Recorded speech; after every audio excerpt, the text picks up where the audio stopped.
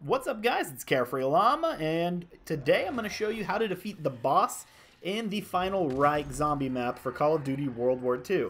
If, for some reason, you don't know how to get to this point, I'll put a card on the top here to my playlist, which will show you each step that you need to make in order to get to this point. So please click that. It'll show you how to activate the right hand of God, left hand of God, the voice of God, assemble the weapon, turn on the power, reroute the power. It'll show you every single step in detail. And so if you don't know how to do that, click that to get to this point.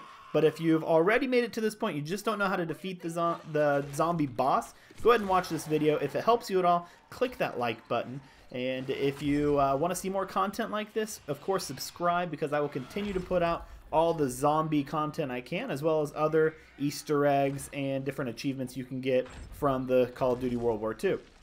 Now, when you unlock the zombie, and after this cutscene is over, you will actually be facing this zombie boss and a Zeppelin in the sky at the same time.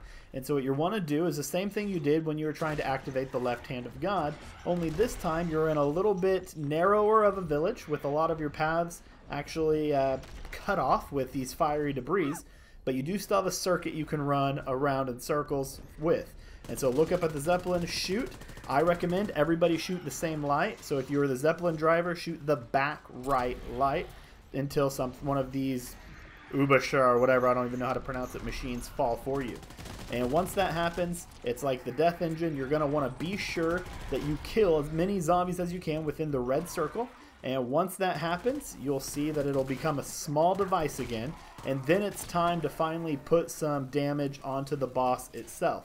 And once you put enough damage onto the boss, he will go down and be stunned.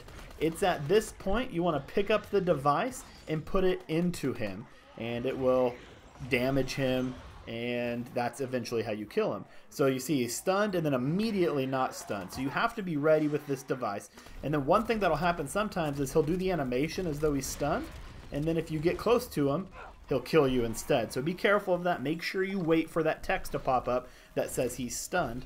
And my recommendation is to be holding the machine, have the other teammates shooting at him, and stay as close as you can. And when you see that he's going down with the stun, you see the words, jump in there, hold X, put it in it. He'll drop you a max ammo, which is tough for keeping all of your ammo in this round. And then you rinse and repeat this. Once you get the third device shoved into him, you defeat him and get to watch this final cutscene where he gets floated up into the Zeppelin. And that's how you do it. And once you do that and you finish this cutscene, you'll receive your achievement or trophy, fireworks, for beating the casual Easter egg. There is still a hardcore Easter egg to unlock. And if I am able to actually finish that, I'll put out those videos as well. So go ahead and subscribe if you want to see those. And here's some other videos you might be interested in watching in the future. As always, guys, have a great week. And if you have any requests for videos, or if you have anything that maybe I did that was a little bit off in my guide to beating this boss, let me know in the comments, and we'll see who has the better ideas as far as getting this thing beat.